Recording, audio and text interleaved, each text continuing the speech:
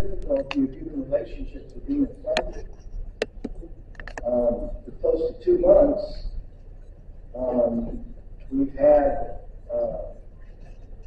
war in the Middle East, war in Israel, and it's a war that is an ongoing war. If you're old enough, you know that this has been happening since you were young. Israel against the Palestinians, and what happened there in Gaza, and the kibbutz is right next to Gaza on October 7th, brought in this war that started, and now there's just all kinds of back and forth. There have been all kinds of demonstrations. People, a lot of people, at least demonstrative people here in America, are on the side of appears Palestinians, and they're telling Israel to back off now. But what's going on has been going on forever, and it's what you call I call it unabated antagonism.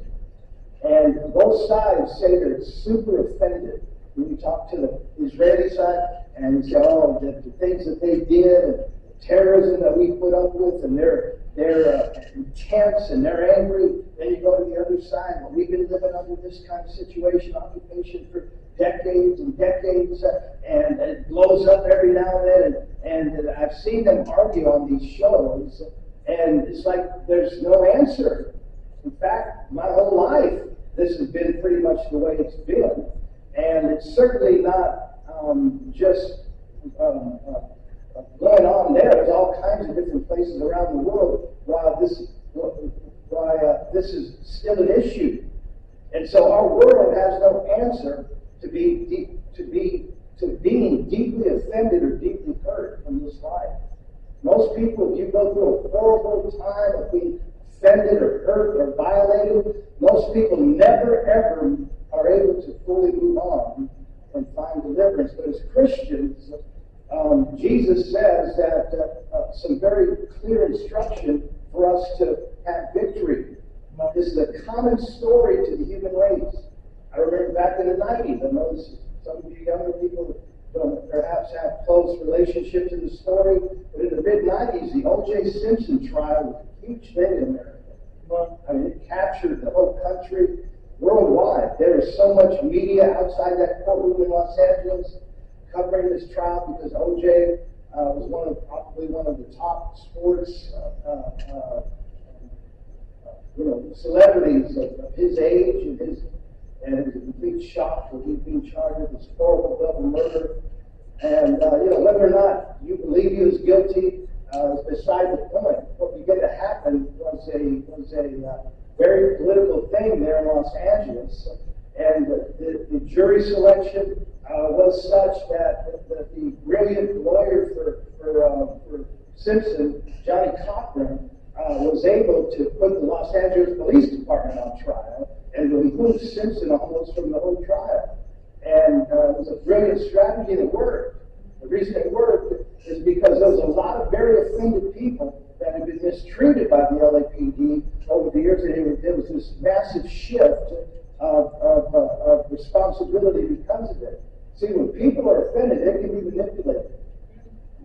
And so I want to talk to you tonight about deliverance from being offended and being hurt, because there's really only one answer, and that is forgiveness. There is no other answer. Jesus, when he tells us you need to forgive, he's not doing that just because it's nice Christian doctrine. He's doing that because that's the only answer in this life to when you've been violated. And so, too often we become our own worst enemies in times of offense or violation. And we don't live the life that God wants us to. So I want to look at this with you again.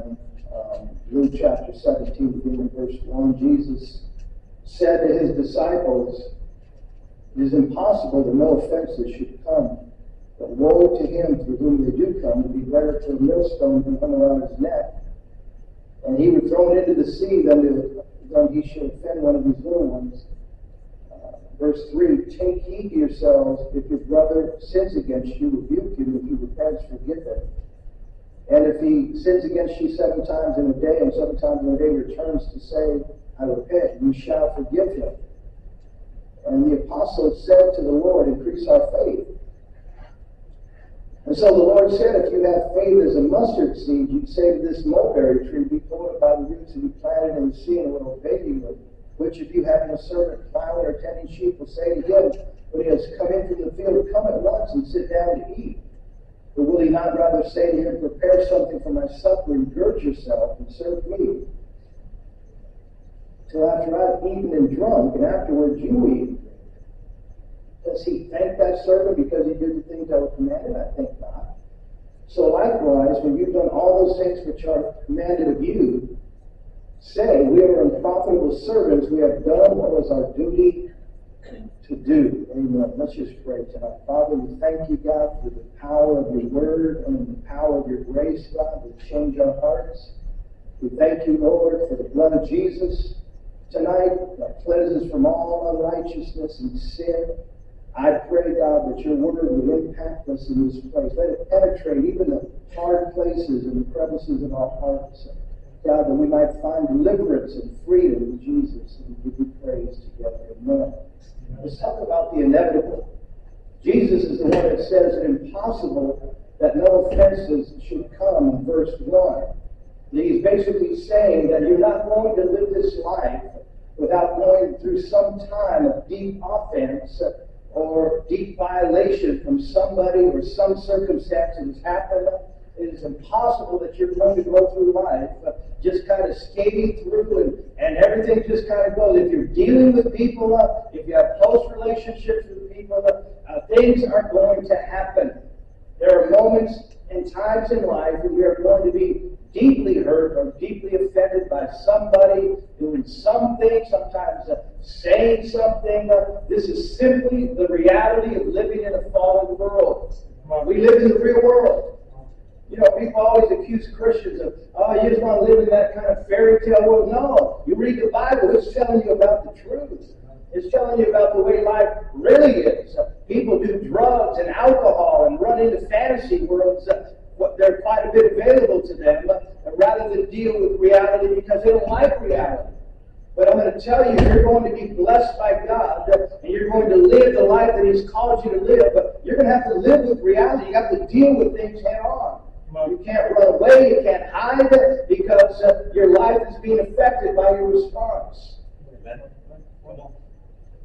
You know, I was thinking about how much of the Bible is dedicated to instructing us how to treat people when we're in a delicate or difficult situation. The Bible says so much, just telling people that, you know, this is how you treat them. This is what love is. Because God was trying to help us to get through this life, not only with our faith intact, but with our heart intact, and with strength in our relationships. You don't have to be a victim. You don't have to be a statistic, but you can be an overcomer. The Bible says we are more than overcomers with Him. And so this is a very important area, how we're able to do that. On a macro level, God instructed Israel how to establish a moral infrastructure to a nation that He was beginning to raise up. He called them from slaves in Egypt. He brought them into the wilderness.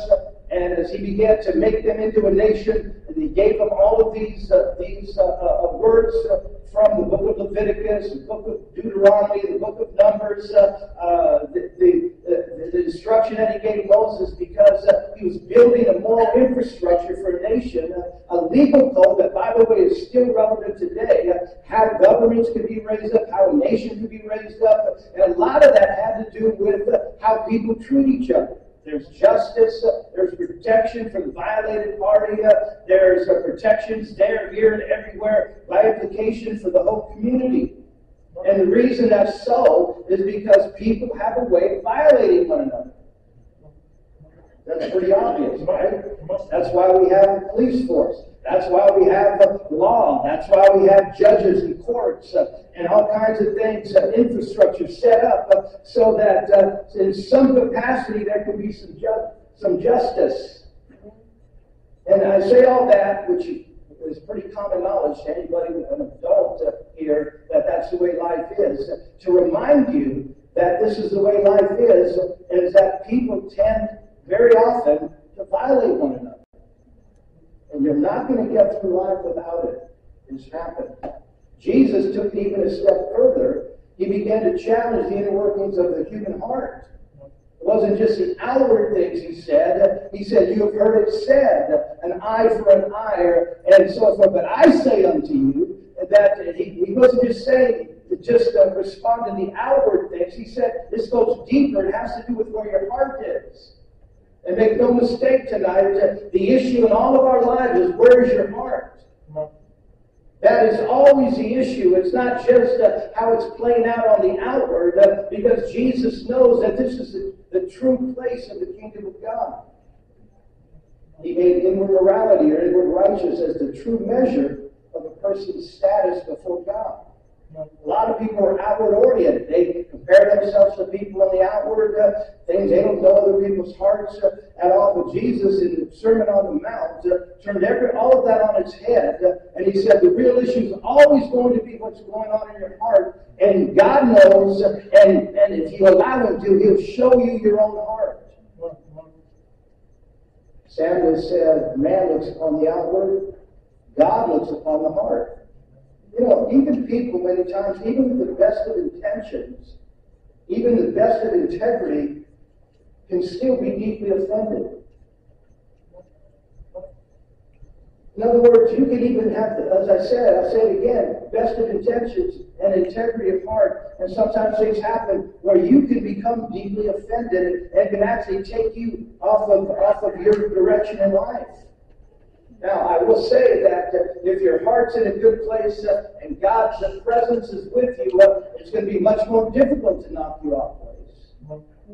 But it's still possible because, all of us have feet of clay. There's no superstars here. We all have a flesh. We all have the ability to be deeply offended. But even more, all of us, and again, sometimes it's unintended, can bring offense to somebody else. Well, I didn't really mean it that way, yeah, but that's what happened. Somebody said life is a full contact sport. And so we're all capable of being hurt and hurting others. My personal sense and belief is that the more healthy the soul, the easier it is, or I should say the harder it is for you to be offended, number one. And you're also very sensitive about being an offense.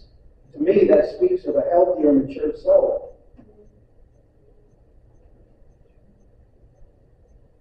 Remember the movie, The Cross and the Switchblade? I saw that movie so many times, I don't want to see it anymore. I mean, I've been around. I was around in the 70s, in the 80s, and we showed that. I've seen that movie so many times at outreaches, like, you could practically give the lines before they said them. But anyway, if you haven't seen that movie, it's about this pastor, David Wilkerson, going into the Bronx of New York. This is a true story, actually back in the late 50s, early 60s, where he began to work with the gangs there in the Bronx. And so that's what the movie's about, because one man in particular, Nicky Cruz, got saved, and out of that, a ministry was birthed, and Teen Challenge today, and others that have branched out from there was born. And it comes from this story, but this movie was The Cross and the Switchblade, but it comes to a climax in the movie when David Wilkerson is preaching at this crusade that he has arranged with a few churches there to get all these gangbangers there and be able to preach to them, and so they're kind of just watching him, a bunch of gangsters there on this side and on that side. And he starts to talk about love and forgiveness and all the things that make a Christian.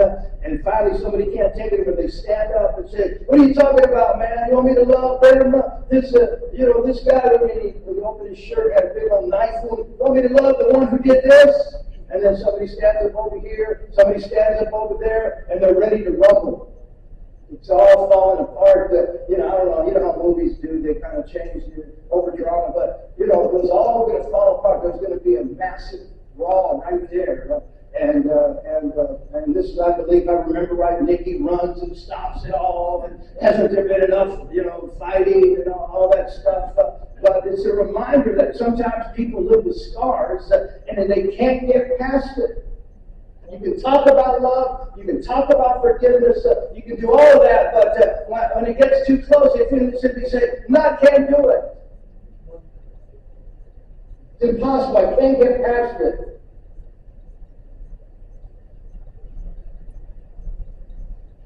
Moving on, add to that, sometimes the closer the person, the deeper the offense. You know, the great majority of police calls to a violent situation are actually domestic violence. It's not random violence, it's domestic violence. People who know each other. People who are, it gets out of hand. And because the offense goes deeper, the closer you are to people. Families have been irreparably fractured and broken because people simply can't get by an offense. How many times we've read about or heard about violence at a children's birthday party? That's a great place for violence to break out. You're trying to just celebrate a little child's birthday and celebrate, the good thing, and yet factions of the family arrive, and there's some beef, there's some hurt, and next thing you know, all hell's breaking loose. Sometimes it's just drama situation. Other times it turns out to violence. Holiday gatherings, the same thing. It's a reminder that people don't get over offense. Jesus says, speaking of our day and hour, because iniquity shall abound, the love of many is going to wax cold. What's iniquity? Well, iniquity is just a kind of a fancy word for sinful, bad behavior. Unclean spirit or bad conduct. The Message Bible says because of the overwhelming spread of evil will do that, for many, the overwhelming spread of evil will do them in. Nothing left of their love but a mound of ashes. It's an interesting interpretation. Nothing left of their love but a mound of ashes. That's the way a lot of people are living their life, man. Yeah, I tried that love thing, but I've been violated and hurt. I don't got a lot of that no more. I'm just trying to protect myself. The Pastor Rubi standard version would be of that scripture, because folks are so sinful and selfish in the last days, there would be very little real love, but rather a whole bunch of people hurting each other. Oh, you like that one? Translation. But that's basically what Jesus is saying, though, because iniquity shall abound. People think sinful behavior is just kind of, it's just the way the world is. Yeah, that's why the world's the way it is. I just kind of do what I like, man.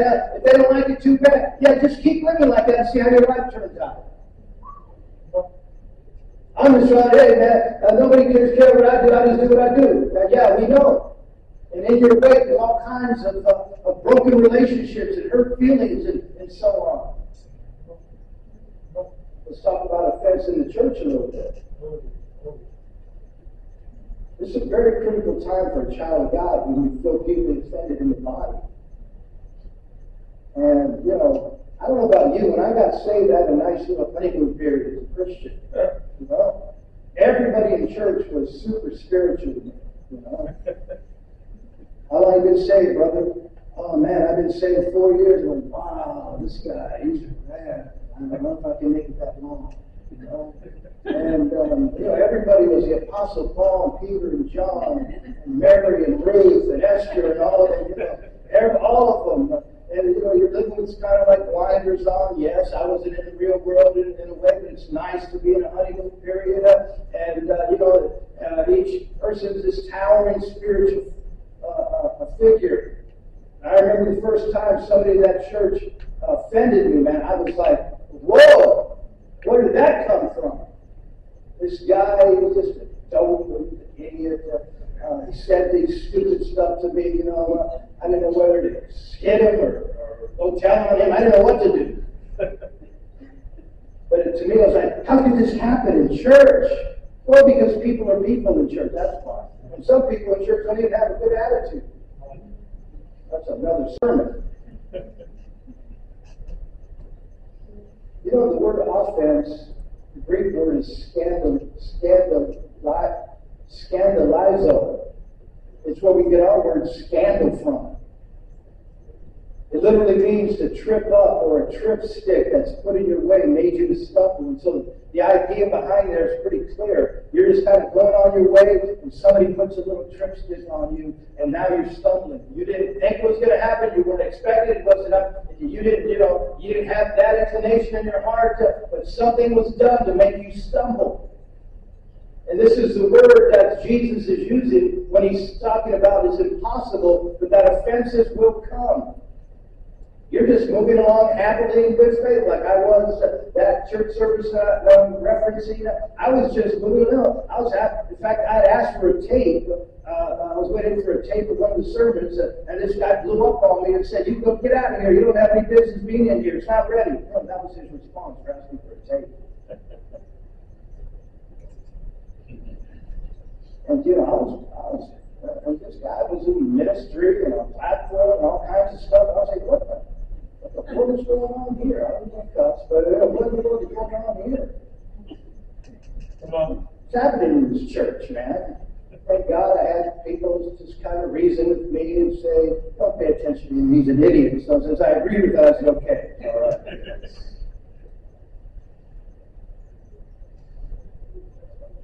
Let's hear more about what Jesus is saying in verse 3.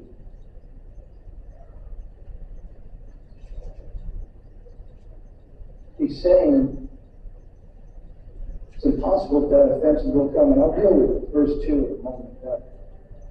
Go on to verse 3. He says you need to take heed to yourself if you're sinned against. What? When you take heed to myself? Yeah, when you are sinned against, you need to pay attention now to your own heart. That's the last thing we want to do is when we're upset or angry, is to now examine our own hearts.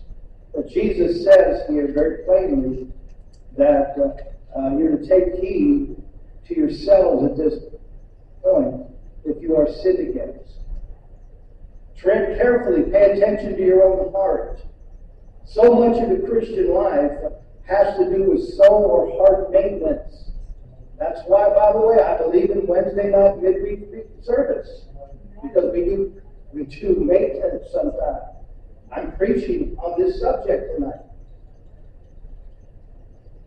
And so much of the Christian life involves maintenance upon your own heart and upon your own spirit, that we might be able to conduct a kingdom business as the body of Christ.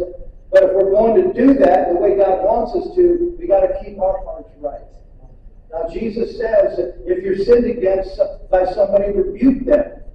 He says you're allowed, if they sin, you can actually tell them that they're wrong and so forth. But he also says you have to forgive them. But he says, if they sin against you 7 times in a day, and 7 times in a day say, I repent, you shall forgive them. That's what he says. If he repents, forgive him. Verse 4, and if he sins against you 7 times in a day, but 7 times in a day returns to you saying, I repent, you shall forgive him. And so we think, wait a minute. After that 2nd or 3rd time, I'd say, man, you say you repented, but you ain't repenting, right? I don't know about you, that's what I would say. And yet Jesus is using an example here that's kind of extreme to make a point. What point is he trying to make? That you forgive somebody 7 times in one day for sinning or violating you or offending you. And what's he trying to say? That's an extreme situation. It doesn't even happen like that. But what he's saying is you always have to have a heart to forgive somebody. Amen. You cannot control what people do. All you can control is your response of your own heart to them. Yes, there's rebuking involved. Yes, there must be repenting involved on their part. But your part is you must forgive. Not handling it the proper way only hurts us. In the Old Testament, Genesis 34, we have the story of a daughter of Jacob named Dinah. And Dinah is the daughter of Leah. Some of you know the story of Jacob. He wanted to marry Rachel. Uncle Laban switched it up at the last minute, and he gave Jacob Leah, his daughter, and so he worked another 7 years to get Rachel. You know the story, but he had children with both. And Leah's daughter was Dinah, and the scripture says that when they came out to their new location, you know, she began to view the land, and the implication was that she was ready to, you know, kind of adopt some of the values of the pagan nations that they were around. And you know the story, she gets mixed up with the guy, and strongly suggests that there was sexual activity going on, and he wanted to marry her, but her brothers were deeply offended, Levi and Simeon. And so the families were ready to clash. It was going to turn into a major conflict because of this deep offense when this guy named Shechem violated her. And Jacob, the father, because he had some wisdom, wanted peace. You know, people that want peace usually are the people that have wisdom. Anybody that's out there, they get them, you don't know what you're talking about sometimes. Peacemakers are good. Right? And so Jacob wanted to make peace, but they didn't care what their dad wanted. They were so mad and offended that Levi and Simeon incited a violent attack upon their neighbors, killed a bunch of them, and all kind of manner of chaos ensued. And Jacob, you know, had to bring judgment upon those two brothers. There was a lasting curse upon them because they would not deal with being offended. You know, if you don't deal with being offended in the right way, you're just bringing judgment on yourself. Sometimes the offended person can think, I don't even care. I mean, I know I'm messing things up, as long as I hurt them some way. Same is true of the story of Absalom. We were talking about this the other day, but Absalom rebelled against his father David. And if you know the story, you can maybe trace it to how David may not have helped his sister Tamar when she was raped by her half-brother Amnon in 2 Samuel 13. And because David had his own issues going on at that time, that he wasn't in a position even to judge that. And a few chapters later, his son is rebelling against him, trying to take over the throne.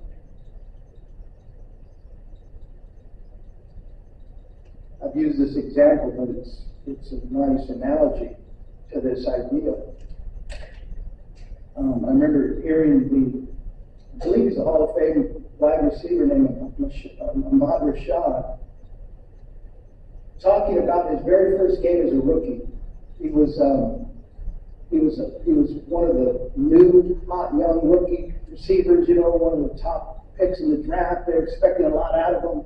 And his very first game with the Vikings, he's 6'4", he's fast. They already think this guy's going to be a great, addition to his team. And he's a very proud and arrogant guy. You know, he thinks he's better than everybody. Like, you know how divas are, wide receiver divas. He's right there with that. He's talking about his first game, and he said the very first play of the game, this short little guy named Pat Fisher, he's only 5'9". I'm 6'4", he's 5'9". He's by himself, guarding me out on the wing. And I'm thinking, they're only going to put this guy on me? This little guy? And he's a little older, he's been in the league a while, he looks kind of old and crusty, like he's ready to retire. You think, this guy's going to guard me? And so he's telling himself this, the very first play of the game, man, Fisher comes and hits him with the elbow right to the side of his face mask, and starts, just roughing him up, trying to throw him down to the ground, and he's shocked. And he didn't know what to do, man. And so from that moment, he goes, this guy's going to try to punk me? And so the whole game, he was fighting with this little 5'9" cornerback. Just personal battles while the play's over here, they're wrestling around over there. And I'm showing that guy, I'm ready for the NFL. But he says these words, I looked up, it was already the fourth quarter, and it dawned on me I hadn't caught one pass. I was never open. This guy got inside my head, and I wasn't doing what I was supposed to be doing for our offense. And it dawned on me what he had done. This crusty old veteran had gotten in my head, picking a fight with me, and wrestling with me, so I didn't run the right routes. I wasn't paying attention the way I should. I was just trying to win a personal battle, and ended up being completely ineffective as an offensive weapon in our offense. And I always remember that story, especially in Sundays like this, because that's exactly the devil's plan.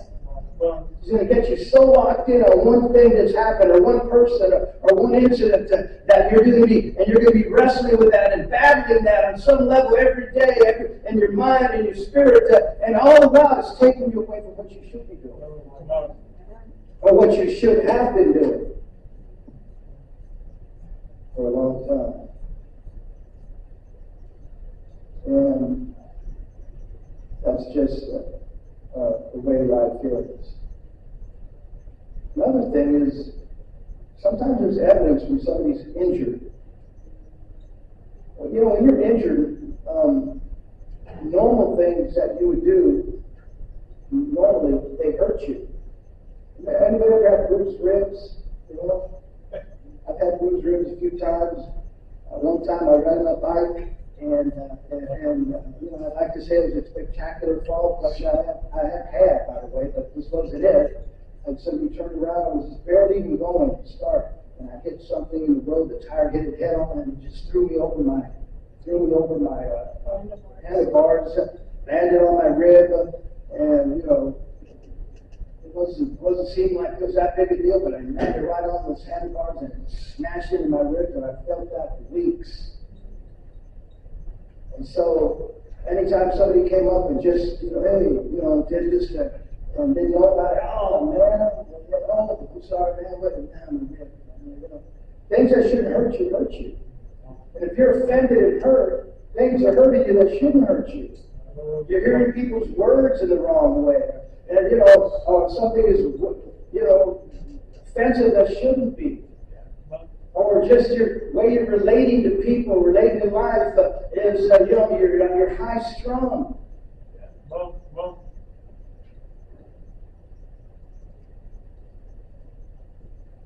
And so what happens is, hurt people, as they say, hurt people. Let me just make a note here before I close, is that God, verse 2, and this is what you need to trust, is Jesus says it'd be better for those who go around offending people or hurting situations, hurting people. He's even better if a millstone hung around the neck and was thrown into the sea than he should offend one of these little ones. And so don't ever think that God's not aware of people who do damage people.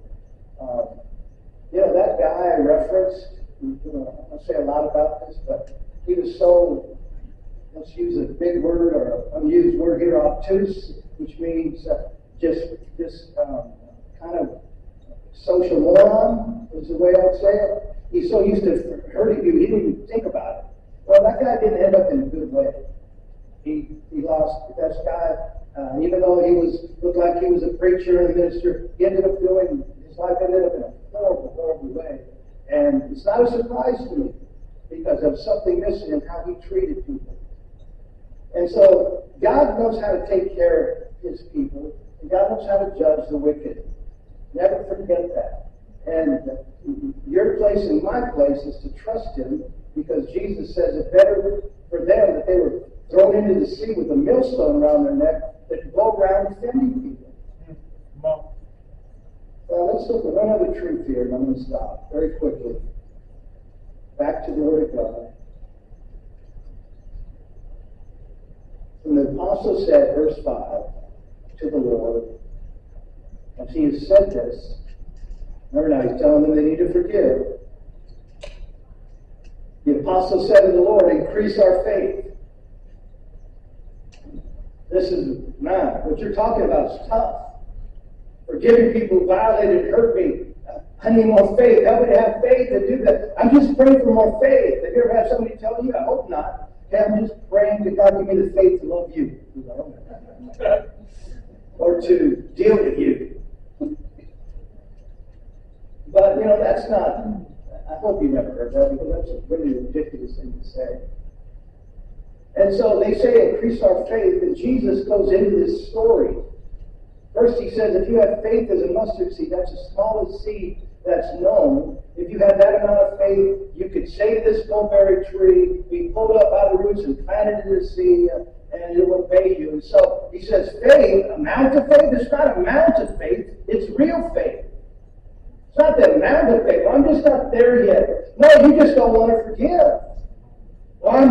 God's helping me. No, He's not helping you. Forgiveness is a choice. That's why Jesus, he's not being, sly here when he says this. Oh yeah, if you had a faith of mustard seed, you'd say, he's kind of mocking the whole idea that you don't have enough faith to do this. This amount of faith, you would say, if you pluck about a root, you plant it into the sea, and it's going to obey you. And so he's saying something very profound here. And then he goes into this parable about a servant who's out doing his work, and then he comes in from the field, would you say to him, come and sit down to eat? In other words, he's your servant, and so he's finished his job. Would you say, okay, now let me be your servant? Jesus is asking this question in this parable. Come and sit down to eat. But will not the master rather say to him, okay, now that you're done with the outside work, there's some inside work for you now. You're going to, as he says, you're going to prepare me something for my supper, and you're going to gird yourself, and then after I've eaten and drank it, then you're going to eat and drink. Again, this is a master relating to the servant, and he's making a point here. Does he thank that servant because he did the things that were commanded of him? I think not. So likewise, when you've done all those things which are commanded you, say, we are unprofitable servants, we have simply done what is our duty to do. So there's a lot here. I'm going to simplify it quickly. But I believe Jesus is saying this, giving this parable, because when you're in offense or you're angry, you don't really care who the master and the servant is anymore. God says, I'm your master. I can tell you what to do by my word and by my direction. You are the servant.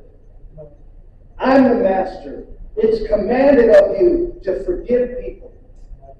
But something about being in the time of anger and offense, we don't even care about all that. It's just religious dogma or doctrine. We're trying to deal with life on the level we want to deal with it on. And in that time, we're forgetting who we are in God. Jesus is not talking about landscaping, and he's talking about something that's going to take deep roots.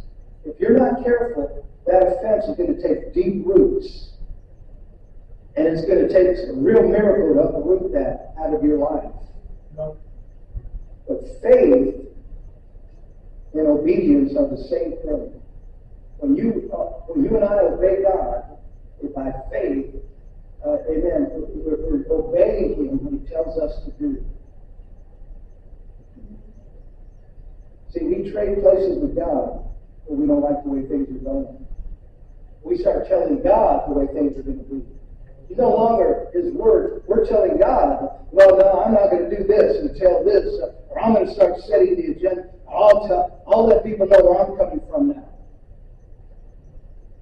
That's a very dangerous place to be when your theology has removed God as master, and now you're telling God the way things are going to be. That's what happens when people don't deal with offense in the right way. You believe you're in that position now because you've been hurt and violated. You tell God the way things are. We tell Him by our decisions. We tell Him by what we're not doing or what we are doing. We tell Him in a number of ways. Say, yeah, I know what you said, Lord, but at this point in my life, all that's off the table. I'm going to do what I need to do.